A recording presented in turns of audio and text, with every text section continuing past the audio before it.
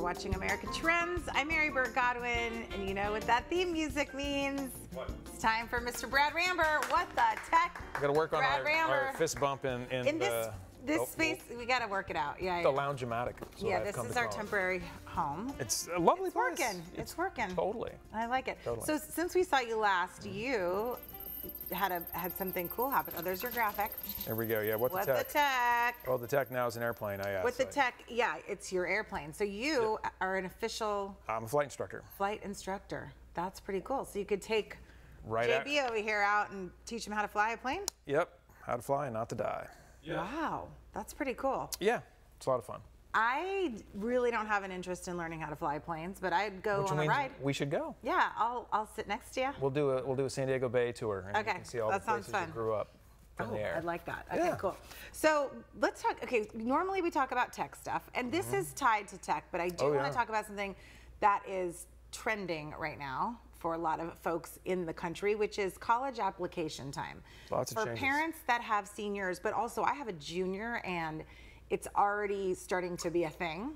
And I'm seeing people post on social media, and it drives me bonkers. I have to unfollow people because they're posting all the things they're doing, and it's just giving me anxiety because I think, I'm not doing those things. Do I need to be doing those things? What am I doing wrong? I don't know. So that's with dance specifically. Sure. You know, all the things. So I want to actually talk about, you know, the pressure on high school kids to get to where you are now. So you have a senior. Talk to me about what's going on with this process. Well, so my senior wants to be a mechanical engineer. That's a very specific. He's got a propeller head too. Oh, he's got a propeller hat for every day of the week. He's gotten this from me. He comes by it honestly, and we're flexing into it for sure. Well, so your wife's pretty smart too. She's smart. I swam way past where I could touch in the gene pool. And found his mother. Okay, great. Yeah, so it's good stuff. So he wants to be a mechanical engineer, and that's a very specific technical education. And so how do you learn how to do that? So people do it OJT, but university is a place where you would really want to start to do that and be professionally certified. So OJT, on the job training. Yeah. You got to break it down for people out there and me. I was like, what is OJT? Yeah, sorry. Okay, got it. My acronyms. Yeah, on the job training, but to find specifically where would be a good college for your particular field that your child wants to go to. Yeah, so now we're opening the proverbial can of worms. So here on the left coast, we have all these schools that his admissions counselor calls the sweatshirt schools. Oh, I want to go there. Well, why? Well, because I've heard all sorts of answers, because they have a great football team, they have a great reputation. For what, right? So there are small schools you've never heard of that do those things phenomenally, but they don't have a football team or a basketball team. They didn't go to the Sweet 16. They don't have the college letters that everyone recognizes. Exactly. So if you take a Caltech as an example, right? Do you know where Caltech is? No. It's harder to get into than MIT and Harvard and all those places, but it's a phenomenal engineering school. It's right next to the JPL, the Jet Propulsion Labs in Pasadena. Okay. As is Harvey Mudd. It's a Claremont college. Yes, I've heard of that. So we start thinking about engineering schools in our case, and what part of the world would he want to be in? Is he going to be able to handle the weather? Is he going to be in classes with 3 and 4 and 600 people? Is he going to have a good lab environment? Because mechanical engineering, you got to work with stuff. You got to build things, right? Right. So, and then there's the University of California, which I think is the largest public university on the planet, if not the second behind the California state system, just thinking in state in the moment. Yeah. So these, what gets interesting about it is, what is the right campus? What are the right professors? What is the right program? Are you going someplace because of its geography? I've heard that I want to go to the University of Hawaii to study what? Yeah. Well, I like Hawaii. Yeah, right. And that logic loop brings me up short. So if you're going to study something, why would you study it in this particular place? The only time that might work out would be in a case where someone doesn't know exactly what they want to do. If they're not focused on doctor, engineer, something specific where they know a college is good at that particular field, then maybe you go to a New York City school if you want to just try it. Because it's your only opportunity in life to really try a new city in a temporary time. Yeah. So this is where for me it gets super interesting, because there are all sorts of things you can major in, and there are all sorts of schools that are run by states and run by private companies and run by endowments, and their job is to sell you an education. Well, is that education going to help you keep yourself fed when you're done with it?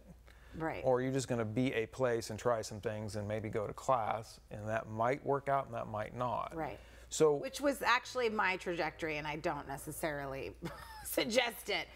But think about the expense of, you got into a school. I went to this great school. Okay, well, what did you study? Something that you could have studied closer to home and less expensively. Now, post-COVID, and with the internet and availability of resources, that information can be spread out very democratically and very inexpensively. So it really is an interesting thing to me. Why do you want to go to the school you want to? Why do you want to study what you want to study? What's the end game? So I think a lot of young people don't have a clear vision there. And I wouldn't expect it at 18. If I think of me at 18, I'm lucky I'm not in jail, right? Well, right. I mean, I know that for me. There's college.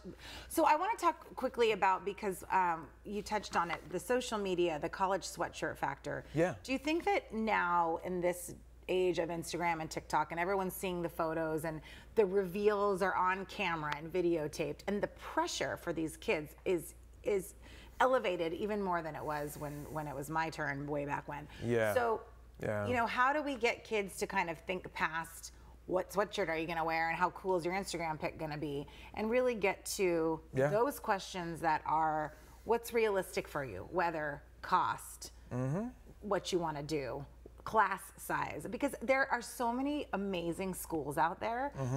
You know, these top 5 that we all talk about are amazing and impressive, but there's so many schools out there that you can get into. And it's not impossible to get into, and they're going to give you an amazing education. Absolutely. So if we can take the inverse of that and see what happened with USC and the recruiting and the actors being thrown in jail. Oh, what a horrible situation. School has a great reputation, but is it for turning out highly qualified candidates or a really strong alumni network? It's probably the latter. And so people are doing illegal things, admittedly, to get their kid into that school because that reputation is associated with them. And then that makes things easier once they come out, right? And so that is all the thinking gone wrong, if you ask me. Right. So, example, I have a mentor who wanted his children to go to Princeton, which clearly is a good school. Yeah. But why that versus Stanford or Harvard? Well, because the teachers actually teach. You're not going to be in with the teaching assistant. The professors, tenured or not, teach class. Einstein taught class. Right? At Princeton. Yeah, right? And so I go, wow, that's an important thing to learn. So how do you find those facts out about schools that you're interested in? Like, how do you go deeper into just than the surface level? What's my sweatshirt going to look like? So for us, how we've been working through this, and we have a full-time admissions counselor with my eldest's school, it's what do you want to study? What kind of town is it in? Are you going to be dealing with snow drifts when you grow up in San Diego? You know, that's an important question to know. So you want your head in the right place so you can learn what you need to learn. Class size matters, access to professors, and in his case, lab environment. What are you going to be able to do lab-wise? So if you were looking to major in Spanish literature, wouldn't you want to be a place where Spanish is spoken a lot? Right. Right? Yes. Versus having to study abroad necessarily. So those are sorts of the kinds of choices that we're looking into. And then expense, of course, clearly matters. Are you in-state versus out? And then, honestly, what percentage of graduates are landing in their job and career field when they graduate? And that is facts that you can look up or you can inquire about, right, with the admissions counselor office? Okay. I want to talk quickly about the other side of it is, you know, the kids that are in high school, even junior high, that are feeling pressure to go to clinics, go to camps, go to get internships. The resume builders. The resume builders. It's so much pressure on these kids, and I actually succumb to it all the time. What is realistic and what is like just have your kid enjoy life and do what they like to do and stop trying to resume build? You know, here's how this works. So both of mine worked in a warehouse this summer. Is that going to turn them into, one of them wants to go into medicine, one wants to go into engineering? Is it going to turn them into good engineers and doctors? Indirectly, yeah. Because you got to get up and do something that someone else is paying you for. Exactly. So that's a big deal. So the resume building part, if you plan to do something as an adult, do you want to start working on getting good at it now? For me, the big metaphor is flight training.